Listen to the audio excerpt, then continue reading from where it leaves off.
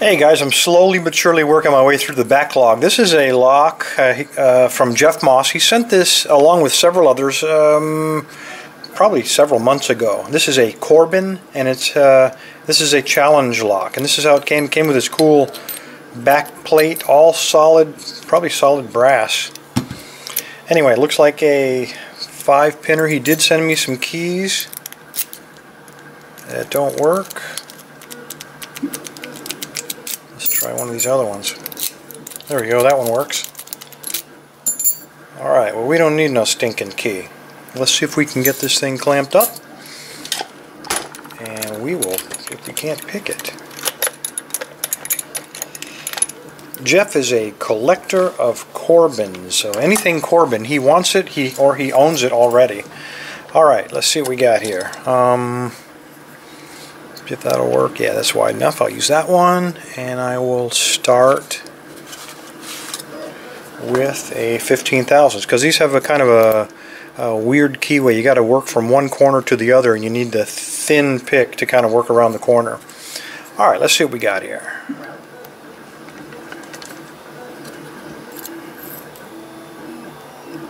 Alright, light tension.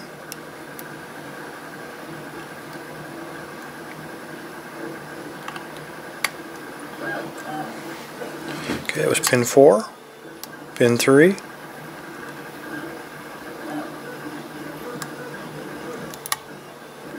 pin 2,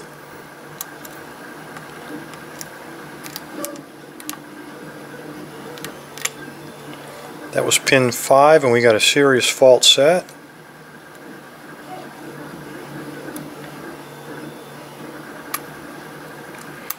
No telling what Jeff has put in here for us.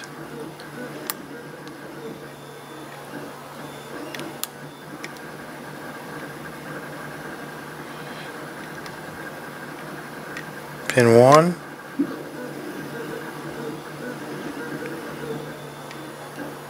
can't quite get him.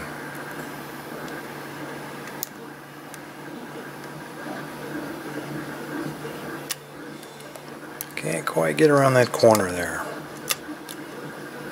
Okay, we got him that time. And there we go. Well, Jeff, let's see what you put in here for me, buddy. It feels like 2 spools, and that's really about it, I think. So we need a screwdriver, which I happen to have in surplus.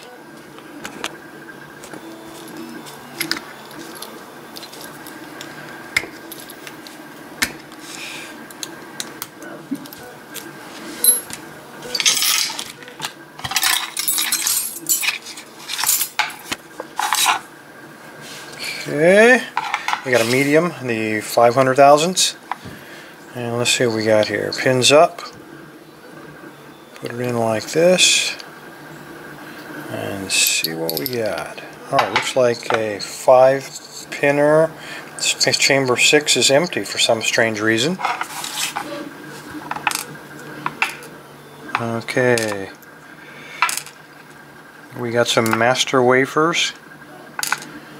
A lot of them, which explains why this thing might have been so easy to get into. This is no challenge lock. Alright, let's see what's in the drivers.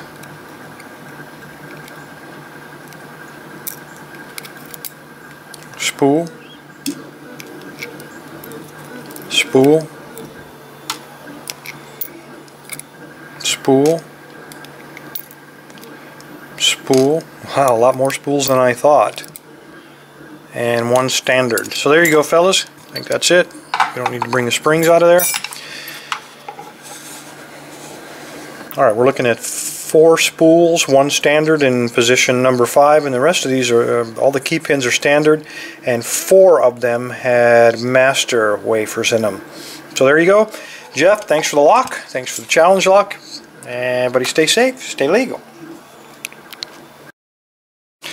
Alright fellas, you know I can't leave well enough alone. This was a 6-pin core, and I hate seeing empty holes on cores, so I'm going to fill it.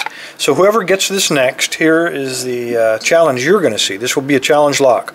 I got rid of all those master wafers, so you're not going to be able to find an easy shear line. These are all, as you see, super long pins, and I got in the back a really short one hiding back there. It does use the same key, it just that has an extra pin there and no master wafers. On the top I got rid of all the spools, a little bit too consistent and predictable, and I've added in some T-pins, and I'll probably mess around with the springs a little bit as well. So whoever gets this thing next, you're going to have some fun ahead of you. Anyway, there you go, fellas.